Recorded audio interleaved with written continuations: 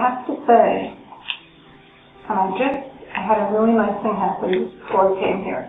One of my ex-students, Beth Fazette from Peru, stopped over, and she just came up from South Carolina, and she went to Plastic State also, and I remember talking to her about, when you go there and you're going to do some teachers that you like and you won't like. She kept saying, I just want you to go there, Mrs. Sabourin, and teach me for the rest of the 4 years.